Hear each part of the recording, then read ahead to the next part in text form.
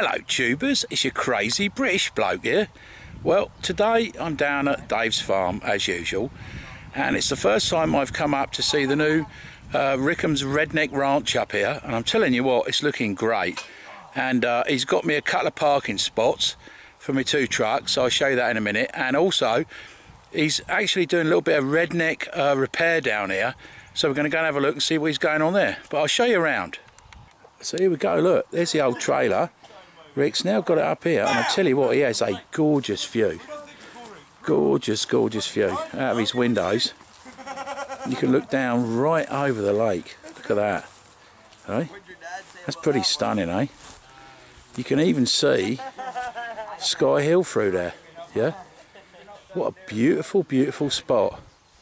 And like I said, down over here, look, there's two lovely parking spots, look.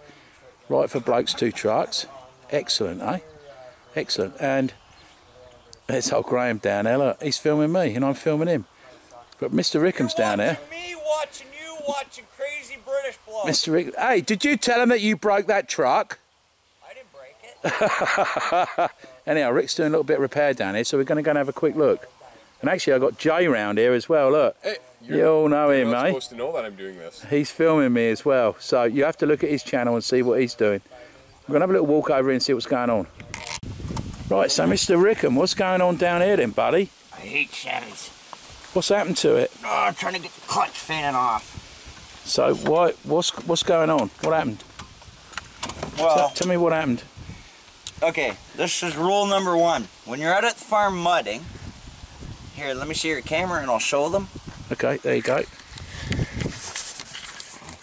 When you're mudding, make sure your radiator is clean. If not, doesn't heat.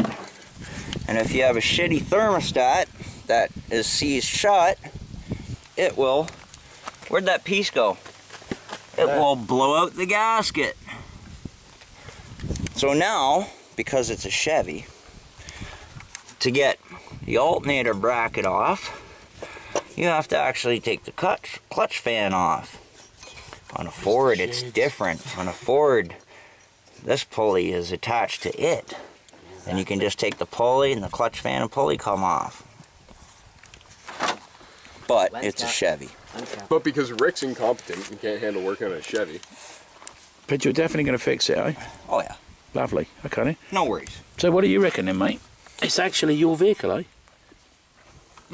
So what did you do to it? I didn't do anything to it. Oh, that's always a story, isn't it, eh? I never broke it. So Rick's going to fix it for you, eh? Yeah. That's, Cool, so we can play hide and seek tonight. Yeah. Well, Rather nice of him. I appreciate it, actually. Great. Well, there you go, tubes. Another bit of rednecking. This is actually the first rednecking repair down at the old Redneck Ranch. Yep. And the ranch is looking Cool. sweet. She's looking really sweet. Absolutely beautiful. Look at that, eh? Class 30. Yeah. Look, we can party here. We're going to cook. We're going to cook on that fire tonight. And I have a lovely lady who's just dying to move in. Yeah. But she's allergic to cats, so. Oh, so we can't do that. Yeah, I can't have her. We have to have a cat James lady. is just too important to me. Yeah. Eh, Yeah. Yeah. Well, there you go, tubes. We'll be speaking to you soon, and we'll show you a little bit more about what's going on. Speak to you later.